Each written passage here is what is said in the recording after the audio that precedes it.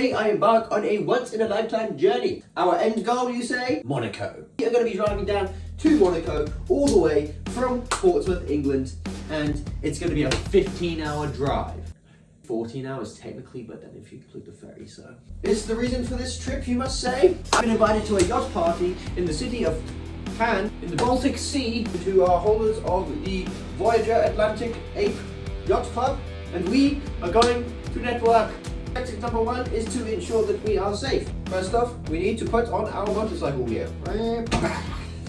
Step two is the most important part of this journey. We must make sure that we get ourselves a hammock. Yes, that is right. We are going to be sleeping in a hammock. We're going to be sleeping rough 3 nights. I saw this guy do it when he traveled across the entirety of America with only a penny. So if it works for him, it's going to work for me. This will save us a crucial £300, which is very important to me because I am broke. We are packed and ready to go. So we're going to go get the hammock, and then I'm going to wake up at 3 AM magically, ready to our trip to Dover to get the ferry to Calais. This is what we're taking. We're taking little Mandai, extra chains and D-locks, which is kind of cool. Plus wallet and keys when we're riding. We have clothes. This pocket's going to be for my motorbike cover. Washy stuff and sanitary things here, like toothbrush, toothpaste. Here we have like utilities and like fixing things. So we have a pedal bike pump so we can pump up our tires, a set of spanners, a ratchet, and I'm going to go home and get some chain lube. So we've got all the tools you need. Big there. We've got 2 chains on it which we're going to carry around our neck. I'm going to put that in the bag, and then we're off to Decathlon to get a hammock, which closes at 7 in half an hour, so we're cutting it a bit late.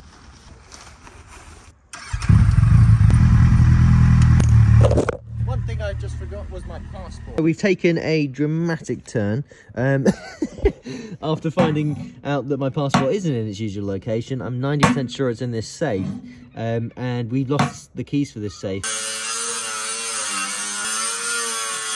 All right, we're in. We got it, and it's still in date. Thank goodness. It runs out in 26, so we're all good. So I've angle grinded my safe, turned my room into a tip, and yeah, we got it. So yeah, so we got the passport now. Decathlon is now closed, so I don't have any sleeping things. So I'm gonna have to have an adventure in France somewhere. I'm going to bed, waking up at 3 AM. 3:30 AM. Let's go. It's time to adventure.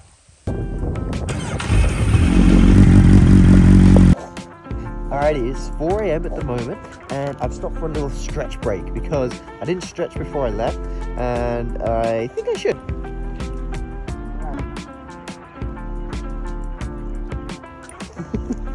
Alright, let's go. It's about 4:09 AM, and let's get on that motorbike.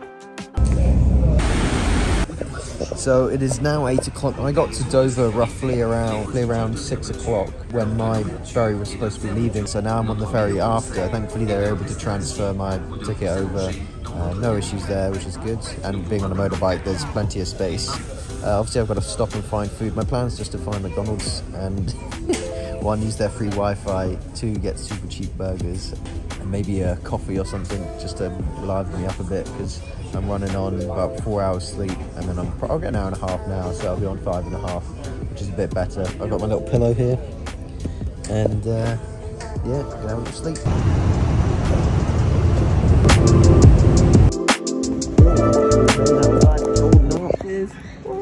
Gonna get some food. My 4G's not working, so we're gonna fix that. Alright, we're in a Decathlon in France.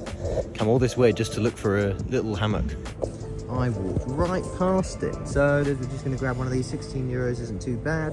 Grab that little beige one, because beige.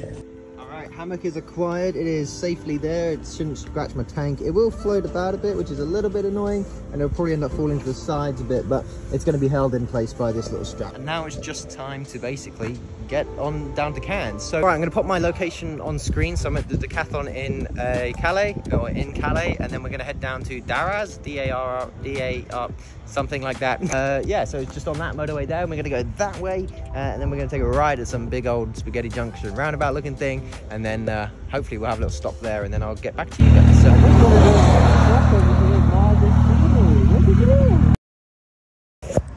Alrighty, so I parked up here, had a 20-minute nap just behind that bush. Feeling a bit more refreshed.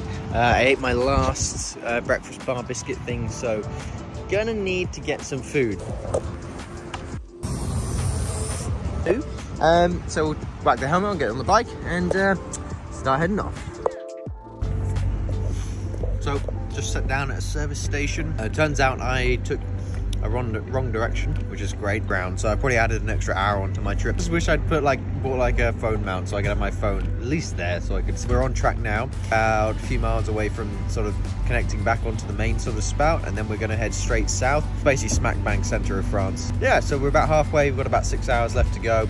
I'm shattered. I don't know how I'm going to do another 6 hours today.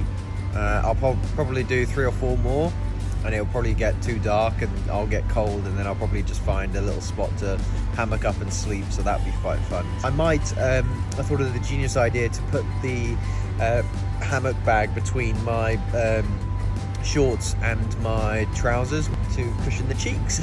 But yeah, so I'm gonna eat a €7 meal deal, feel absolutely robbed. I've got a Coca-Cola and a pack of crisps, so I'm gonna just munch this down, enjoy just chilling out for a minute, and then we've filled up with petrol again for the 5th time. We've done about 450-500 miles, and we've got about another 400 miles to go. I'm going for a walk to find a spot to see if we can pitch my little hammock. Truckers and stuff there, you want to stay away from them because apparently they murder prostitutes, according to you know, Jeremy Clarkson. Job, and I'm not just saying this to win favour with lorry drivers, it's a hard job. Change gear, change gear, change gear, check your mirrors, murder a prostitute, change gear, murder. Cool. Alright, I found my spot. Anyway, so we got one end up here, and we got the other end here. I don't know if it holds my weight, and I've just tied regular knots. So this is the moment of truth, whether I break the hammock. Right, so it's 4 in the morning now, and it's starting to rain a little bit. Oh, one successful night in the bush. Didn't get mauled by a bear, didn't get stabbed by a truck driver, so good to go. Just got to pray now that the motorbike is actually still there. The bike is still there. Got myself a sandwich, not too bad.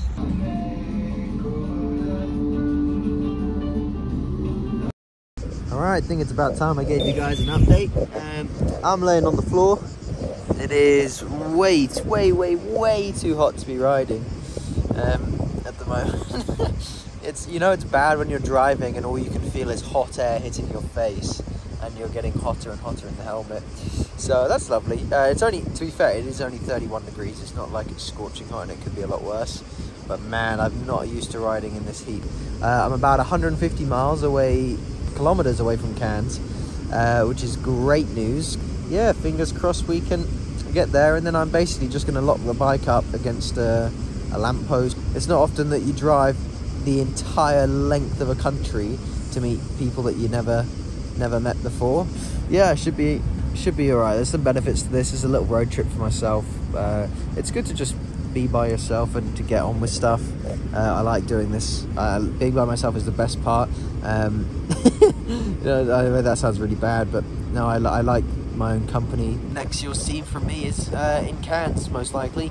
Hopefully sipping margaritas on the beach, awaiting a yacht. Although I do need to, I brushed my teeth this morning, so that's fine. I do need to shower, wash my hair, and get into some new clothes, because these clothes are smelly. I'm sorry for anyone that I might have passed in these service stations that can smell me, because it's not nice. But yeah, I'll see you guys in Cannes on the beach. Alright, before I cover her up, we've freaking made it. It's been 900 miles from England, and we've done it.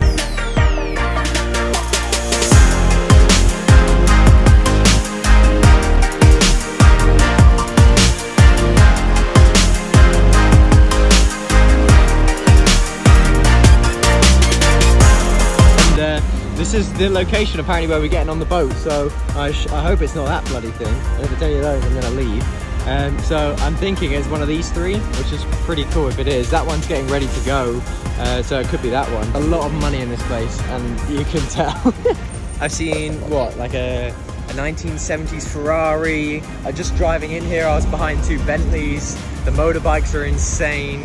I got to find some kind of public like beach shower or something, get this off. I've got some washy stuff with me, and then the plan is to get into some sort of party clothes, which is basically just shorts and t-shirt and some clean freaking underwear, because I'm wearing the same clothes for 2 days, so feeling very, very, very grubby. Cool. All right, so we've made it to Cannes. What a lovely evening it is. I quite frankly, I don't know, it's quite like nice just to enjoy the destination.